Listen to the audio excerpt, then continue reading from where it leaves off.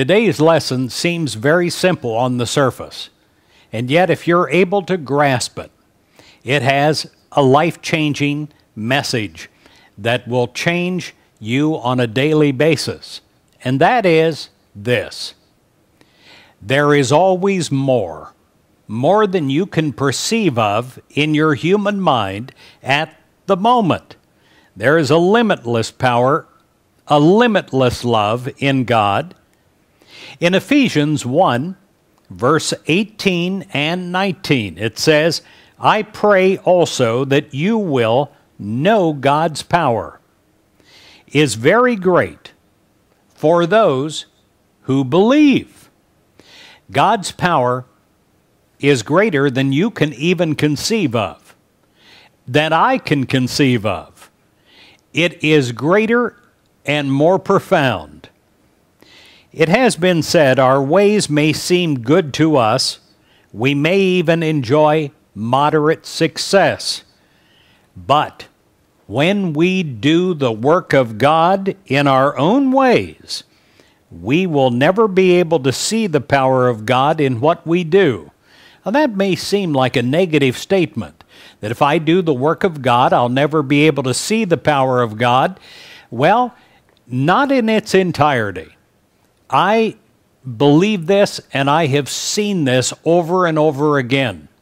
Sometimes when you're doing something guided by God, you won't know the real reason why it's so important. I remember years ago, I used to do a video ministry on the old cassette videos and send them out on a subscription basis from my ministry. It was costly, and I even hid from the board how much cost it was because I was guided that it was important. Do you know it wasn't till 10 years later when I was visiting ministries around the country? One time, for instance, I went to a ministry with a wonderful building, a great congregation, and they said, "We formed this church around your videos. We would get together as a study group, we would watch your videos, and then the church grew up from there." Well, it was something that I couldn't have imagined, that I couldn't have foreseen. And yet I believe that God did all along. Great things can happen when we allow God to do it. God reveals God's ways because there is a power that comes through God's guidance that we may only be able to perceive a little bit of in the moment, but over time, well, we can sense the limitlessness far beyond the comprehension of our mortal minds.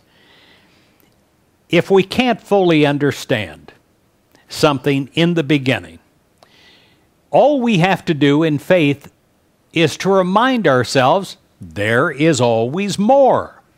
And when we do that, we can praise God for it.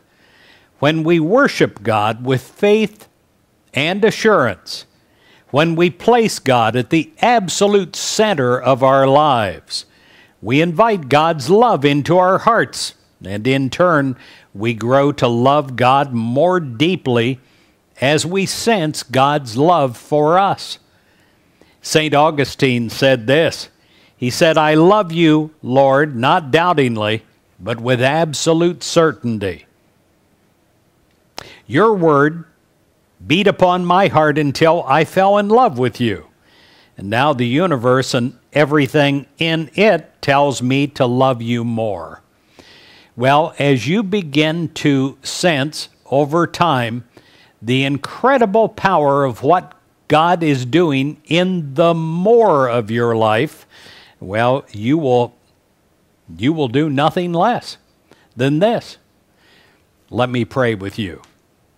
Dear God, I know that there is always more. Let me be a part of the more. Let me have a higher purpose than I have had up till now. I am willing to follow in your ways, in your steps, in your guidance. I'm willing to say the words that you want me to say, to act in the way you want me to act. I'm willing to rise above my human self to become more, to do more, and to be more. In Jesus Christ's name I pray, and I thank God. Amen.